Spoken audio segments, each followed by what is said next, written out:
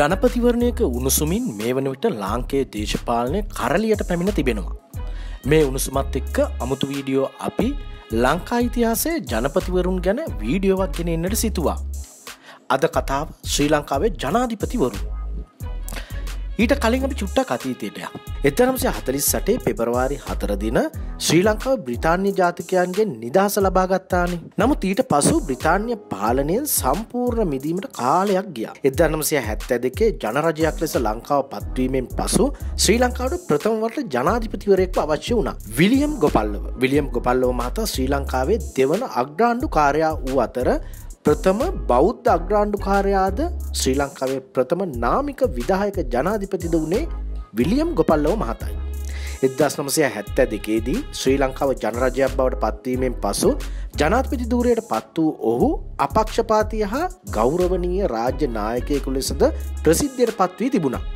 1958 ජූනි 18 දින SWDRD බණ්ඩාරනායක රජය චීනය සමග තානාධිපති සම්බන්ධතා ඇති කරගත් අවස්ථාවේ චීන තානාධිපති ලෙස විලියම් ගොපල්ලව මහතා පත් කර යවුණා. 1961 සැප්තැම්බර් 7 දින සිට ඔහු ඇමරිකාවේ තානාධිපති ලෙස පත් කෙරුණා. 1962 වනතෙක් ඔහු එම තනතුරේ සිටි අතර එම වසරේදී ඔහුට ලංකාවේ අග්‍රාණ්ඩුකාර ධූරය පිරිනමන ලදී. ඒ මහතා විසින් මෙම අග්‍රාණ්ඩුකාර ධූරය 1972 වනතෙක් දැරූ අතර ඔහුගේ කාර්යභාරය වූයේ එංගලන්තයේ රැජිනගේ නියෝජිතයා ලෙස ලංකාවේ රාජ්‍ය වෙනුවෙන් පෙනී සිටීමයි. ශ්‍රී ලංකා ප්‍රජාතාන්ත්‍රික සමාජවාදී ජනරජය විධායක ජනාධිපතිවරු 1978 සිට මේ දක්වා මෙන්න මෙසේ. පළමු විධායක ජනාධිපති වන ජූනියර්ස් රිචඩ් ජයවර්ධන මහතා වෘත්තීය නීතිඥවරයෙක්. 1938 දී ලංකා ජාතික කොංග්‍රසයේ ක්‍රියාකාරී අයෙක් ලෙසද කටයුතු කළා. වර්ෂ 1940 දී එහි සමලේකම් ධූරයට පත් වූ අතර වර්ෂ 1946 දී එක්සත් ජාතික පක්ෂය ආරම්භ වන විට ඊට එක් වුණා. ජේ.ආර්. ජයවර්ධන මහතා 1943 දී ලංකාවේ පළමු කැබිනට් මණ්ඩලයේ ඒ කියන්නේ ඩී.එස්. සේනානායක ආණ්ඩුවේ මුදල් අමාත්‍යවරයා බවට පත් වුණා. ඒ වගේම මෙතුමා නිශ්ශංක විජේරත්න මහතාගේ මූලිකත්වයෙන් ජාතික කොඩිය නිර්මාණය කිරීම සඳහා පත් කළ කමිටුවේ සමාජිකයෙක්ද වුණා. 1973 දී ඩඩ්ලි සේනානායක මහතාගේ අභාවයෙන් ඔහු එක්සත් ජාතික පක්ෂයේ නායකයා බවට පත් වුණා. 1977 මැතිවරණය කියන්නේ ලංකාවේ ඉතා සුවිශේෂී මැතිවරණයක්. 1977 මැතිවරණයෙන් පසු ශ්‍රී ලංකාවේ අගමැතිවරයා බවට පත් වූ අතර ඉන්පසු ජාතික ව්‍යවස්ථාවන් මගින් විධායක ජනාධිපති ක්‍රමය ඇති කළා. ඔන්න ලංකාවේ පළමු විධායක ජනාධිපතිවරයා තමයි ජේ.ආර්. ජයවර්ධන මැතිතුමා. 1978 දී ජේ.ආර්. ජයවර්ධන මහතා පළමු විධායක ජනාධිපති වූ අතර 1989 වර්ෂයේදී දේශපාලනයෙන් විශ්‍රාම ගත්තා. හැබැයි මතක තියාගන්න එදා ඇති කළ විධායක ජනාධිපතිකමය අහෝසි කර ගැනීමට බැරුව තවම තඹ ගාලක පැටලිලා හිටියත් මතක තියාගන්න ඒ විධායක ජනාධිපතිකමය ගෙන ආවේ ලංකාවේ පළවෙනි විධායක ජනාධිපති වූ ජේ.ආර්. ජයවර්ධන මහතායි. ජේ.ආර්. ජයවර්ධන මහතා විශ්‍රාම ගද්දී ජනාධිපතිකමට පත් වුණේ රණසිංහ ප්‍රේමදාස මහතා. ශ්‍රී ලංකා ජනාධිපතිවරුන් අතර ඉතාමත් සුවිශේෂී තැනෙක් තමයි රණසිංහ ප්‍රේමදාස මහතා. රණසිංහ ප්‍රේමදාස මහතා ශ්‍රී ලංකාවේ දෙවන විධායක ජනාධිපතිවරයා සහ ශ්‍රී ලංකාවේ අගමැතිවරයා ලෙස කටයුතු කළ ජනනායකයෙක්. එවකට සිටි අග්‍රාමාත්‍ය ඩඩ්ලි සේනානායක මහතාගේ කැබිනට් මණ්ඩලයේ ගුවන්විදුලි සංනිවේදනය පිළිබඳ අමාත්‍ය ධූරයට පත් රණසිංහ ප්‍රේමදාස මහතා විසින් දකුණු ආසියාවේ පැරණිතම ගුවන්විදුලි ආයතනය වන ශ්‍රී ලංකා ගුවන්විදුලි සංස්ථාව 1967 ජනවාරි 5 වන දින ආරම්භන ලදී. අඩු ආදායම්ලාභී ජනයා වෙනුවෙන් තම සේවය කැප කළ ප්‍රේමදාස මහතා ජනසවිය ගම්මුදාව ආදී ව්‍යාපෘති ඇති කර එම ජනයාගේ ජීවන තත්ත්වය නගා සිටුවීමට කටයුතු කළා. අසරණ කලාකරුවන්ට ආධාර කිරීම සඳහා පිහිටුවාගත් ටවර් හෝල් රඟහල් පදනමද රණසිංහ ප්‍රේමදාස මහතාගේ අදහසක්. ඒ වගේම රණසිංහ ප්‍රේමදාස මහතා විසින් ආර්ථිකයට විශේෂ බලපෑමක් කරා. ඒ තමා ශ්‍රී ලංකාව පුරා ඇති කළ කර්මාන්ත පුරවර. අදට ශ්‍රී ලංකාවේ ආර්ථිකයට විශේෂ දායකයක් දක්වන්නේ මෙම කර්මාන්ත පුර හරහායි. ඇඟලුම් සේවය ශ්‍රී ලංකාවට ගෙනාවේද රණසිංහ ප්‍රේමදාස මහතාගේ කාලේ. රණසිංහ ප්‍රේමදාස මහතා ඝාතනයට ලක් වුණේ 1993 මැයි 1 වෙනිදා LTT මරාගෙන මරන කොටි සමාජිකයෙකු අතින්. ඔහුගේ මිය යාමත් සමගම ඒ ආණ්ඩුවේ ජනාධිපති බවට පත්වන්නේ කන්ද උඩරටින් බිහි ඩී.බී. විජේතුංග මහතායි. ඔහුට හැබැයි වැඩි කාලයක් ඉන්න හම්බෙන්නේ නැහැ. ඔහු අවුරුද්දක් වගේ කාලයක් ඉන්නේ. ඒ කාලය තුල නැවත ජනාධිපතිවරණයක් එනවා. කොහොම වුණත් මෙරට තුන්වන ජනාධිපතිවරයා ලෙස වසරක කාලයක් කටයුතු කළ ඩී.බී. විජේතුංග මහතා ඉතා සරල දිවිපෙවතක් ගත කළ අව්‍යාජ ජනනායකයෙකු ලෙස ජනහදවත් වල රැඳුණු ප්‍රජාතන්ත්‍රවාදී ගතිගුණ වලින් සම්පූර්ණ වූවෙක් වුණා. 1946 දී එක්සත් ජාතික පක්ෂයට සම්බන්ධ වී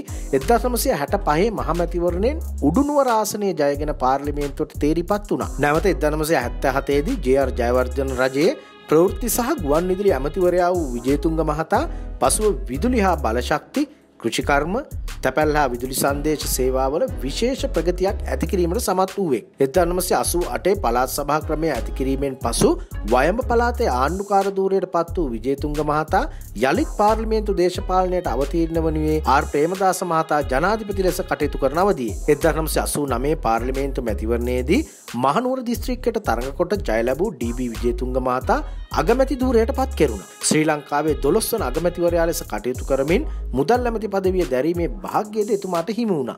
1993 මැයි 1 වන දින පැවති මැයි රැළියේදී ජනාධිපති ආර්. ප්‍රේමදාස මහතා ඝාතනය වීමත් සමග ව්‍යවස්ථානුකූලව ජනාධිපති ලෙස පත්වීමට විජේතුංග මහතාට අවස්ථාව ලැබුණා. ශ්‍රී ලංකාවේ 3 වන විධායක ජනාධිපතිවරයා ලෙස පත් වූ විජේතුංග මහතාගේ ජීවිතයේ විශේෂ ලක්ෂණයක් නම් කාල කළමනාකරණයට තිබූ දක්ෂතාවය.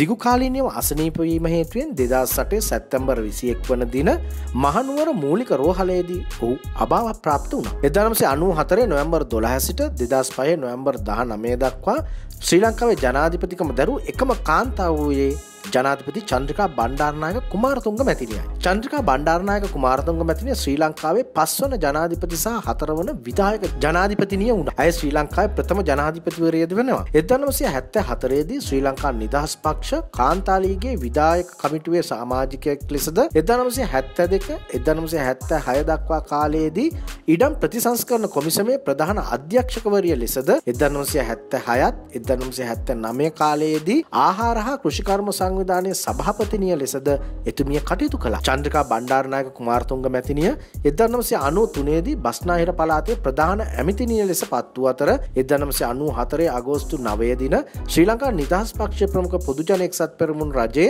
අගමැතිවරිය ලෙසට පත් වුණා. එම වසරේම නොවැම්බර් මාසයේ පැවති ජනාධිපතිවරණයෙන් ඇය ජයගත් අතර එය වසර 17ක එක්සත් ජාතික පක්ෂ පාලනයේ නිමාවක් වුණා. ඇගේ පාලන කාලය තුල ඇය එවකට පැවති ජනවාර්ගික ගැටලුව නිරාකරණය කිරීමට උත්සාහ කළා. පළමුව සාකච්ඡා මාර්ගයෙන්ද දෙවනුව යුදවාදී උත්සාහයකින්ද කොටි ස්වස්තවාදී සංවිධානය පරාජය කිරීමට ඇය උත්සාහ කළා. 2001 දෙසැම්බර් පැවති පාර්ලිමේන්තු මැතිවරණයෙන් එක්සත් ජනතා නිදහස් සන්ධානය එක්සත් ජාතික පක්ෂයට පෙරදුණු අතර කුමාරතුංග මැතිණිය ජනාධිපති ධූරයේ සිටින අතරතුර විපක්ෂය පාර්ලිමේන්තු බලය හිමි කරගත්තා. 2004 අප්‍රේල් 2 දින ජනතා විමුක්ති පෙරමුණේ ආධාරය ඇතිව ඇය මහින්ද රාජපක්ෂ මහතාගේ අගමැති ධූරයේ යටතේ නැවත නව ආණ්ඩුවක් පිහිටුවා. ධූර කාලය අවසන් වීමත් සමග 2005 නොවැම්බර් මාස ඇයගේ පාලන කාලයද අවසන් වුණා. ඉන්පසු ශ්‍රී ලංකාවේ ජනාධිපති ධූරයට පත් වුණේ මහින්ද රාජපක්ෂ මහතා. ජනාධිපති මහින්ද රාජපක්ෂ මහතා ශ්‍රී ලංකාවේ 5 වන විධායක ජනාධිපතිවරයා. සුප්‍රසිද්ධ දේශපාලන පරපුරකින් පැවතෙන හම්බන්තොට දිස්ත්‍රික්කයේ කීර්තිමත් දේශපාලන චරිතයක් වන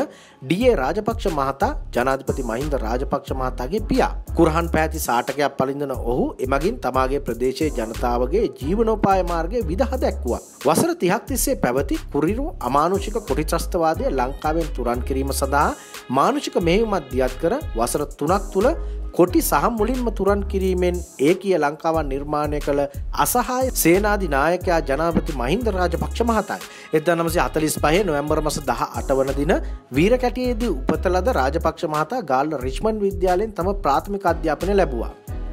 ඉන් අනතුරුව කොළඹ නාලන්දා හා තර්ස්ටන් විද්‍යාලය යන විද්‍යාලයන්ගෙන් ද්විතීයි අධ්‍යාපනය ලැබූ එතුමා 1974 දී කොළඹ නීති විද්‍යාලයේ නීතිය පිළිබඳ උපාධිය ලබා ගත්තේ මානව හිමිකම් සම්බන්ධයෙන් තිබූ සුවිශේෂී උනන්දුවක් නිසායි. රාජපක්ෂ මහතා 1970 වසරේ ශ්‍රී ලංකා නිදහස් පක්ෂයේ බෙලියත් ආසනයෙන් ප්‍රථම වරට පාර්ලිමේන්තුවට පත් වුණා. එවකට 24 වන වියේ පසු එතුමා පාර්ලිමේන්තුවේ සිටි ලාභාලතම සමාජිකයයි. 1977 දී එක්සත් ජාතික පක්ෂය ලැබූ විශිෂ්ට ජයග්‍රහණයක් සමග ඔහුට තම පාර්ලිමේන්තු අසුන අහිමි වුණා. ඒත් 1989 දී සමානුපාතික නියෝජනය යටතේ හම්බන්තොට දිස්ත්‍රික්කයේ නැවත වතාවක් පාර්ලිමේන්තුවට තේරිපත් වුණා.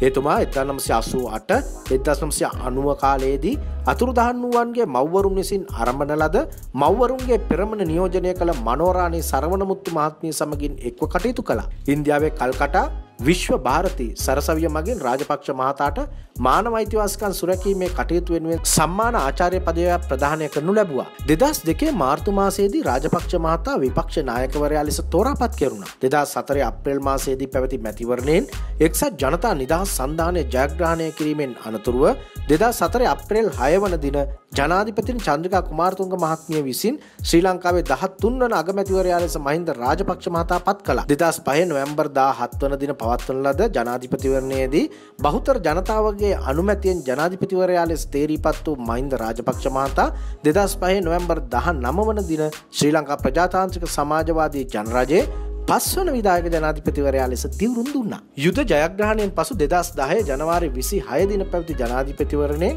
නැවත ශ්‍රී ලංකාවේ 6 වන විධායක ජනාධිපති බවට මහින්ද රාජපක්ෂ මහතා පත් වුණා. ඔහුගේ නිල කාලය අවසන් වී ඊළඟ ජනාධිපතිවරණය එළඹුණේ 2015. 1951 සැප්තැම්බර් 3 පල්ලෙවත්ත ගමරාලගේ මෛත්‍රීපාල යාපා සිරිසේන හේවත් මෛත්‍රීපාල සිරිසේන බස්නාහිර පළාතේ ගම්පා දිස්ත්‍රික්කයේ යාගොඩදී උපත ලැබුවේ. ඔහු ශ්‍රී ලංකාවේ 7 වන හා වත්මන් ජනාධිපතිවරයාද වනවා. ඔහුද ජනාධිපතිවරයන්ට ඉදිරිපත් වූයේ උතුරු මැද පළාතෙන් වන අතර එම පළාතෙන් පත් වූ පළමු ජනාධිපතිවරයාද ඔහුයි. ඔහු 1989 දී දේශපාලනයට පිවිස 1994 සිට අමාත්‍යාංශ කිහිපයක්ද දරා තිබෙන අතර ශ්‍රී ලංකා නිදහස් පක්ෂයේ මහලේකම් ධූරයේද සෞඛ්‍ය අමාත්‍ය ධූරයේද 2014 නොවැම්බර් මාස විපක්ෂ සන්ධානයේ පොදු අපේක්ෂක ලෙස 2015 ජනාධිපතිවරණය සඳහා ඔහුගේ අපේක්ෂකත්වය නිවේදනය කරන තෙක් දැරුවා. ඔහු ජනපති බවට පත් කිරීමට එක්සත් ජාතික පක්ෂය ඇතුළු පක්ෂ රැසකගේ සහාය හිමි වුණා. මෙම රජයේ අග්‍රාමාත්‍ය ධූරයේ හිමි වූයේ එක්සත් ජාතික පක්ෂ නායක රනිල් වික්‍රමසිංහටයි.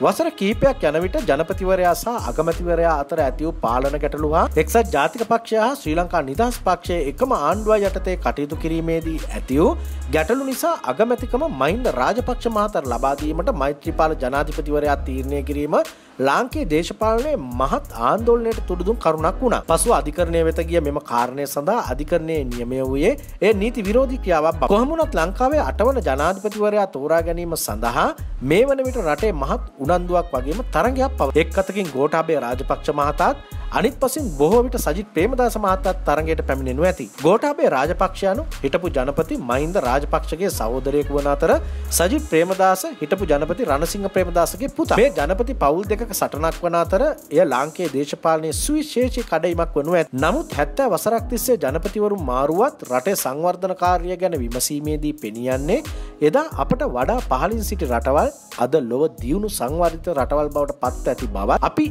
එන්නම පසුපසට තල්ලු වෙමින් පවතින බව. ඉතා දියුණු මානව සම්පත ස්වභාවික සම්පත් රාජ්‍යකින් පෝසත් අපේ රටේ අනාගතය සුබවාදී දිශාවට ගෙන යාම ජනපතිවරුන්ගේ කාර්යයක් සේම ඔවුන්ට හැමදාම බැනවදීමින් සිටින අපිම තමා ඔවුන් පත් කරගන්නේ. ඉතින් මිනිසුන් වශයෙන් ඡන්දදායකයන් වශයෙන් පාලකයන් පත් කරගන්නා ප්‍රමුඛ පිරිස වන අපි අපේ රට ගැන පක්ෂ දේශපාලනයෙන් ඔබට ගොස් තීරණය ගත යුතු කාලය එළඹ තිබෙනවා. නැතිනම් ඉදිරියේදී අපේ දරුවන්ට හිමි වෙන රට ඉතා අප්‍රියජනක දියුණු රටවල කොලනියක් වනු ඇති. අපේ මුතුන් මිත්තන්ගේ ලේ දාඩිය මතින් අපේක්ෂා කළ ඒ හෙළයන්ගේ අප්‍රහිත ධෛර්යයෙන් ඔසවා තැබූ මේ වාසනාවන්ත දිවයින ලෝක සිතියමෙන් මැකී යනු ඇති. හිතන්න. අතීතය, වර්තමානය සහ අනාගතය ගැන. ඉතින් ශ්‍රී ලංකාවේ මීළඟ ජනාධිපතිවරයා ගැනත් ශ්‍රී ලංකාවේ හිටිය ජනපතිවරුන් ගැනත් ඔබටත් යම් අදහසක් ඇති. එහෙනම් ඒ අදහස පහතින් කමෙන්ට් කරන්නත් අමතක කරන්න එපා. නැවතත් මේ වගේම අමුතු වීඩියෝවකින් හමු වෙමු. ගෙන්නෙන්න. පාට සුබ දවසක්. මත ක්ලික් කර අපගේ වීඩියෝ මුලින්ම නරඹන්නටත් එකතු වන්න.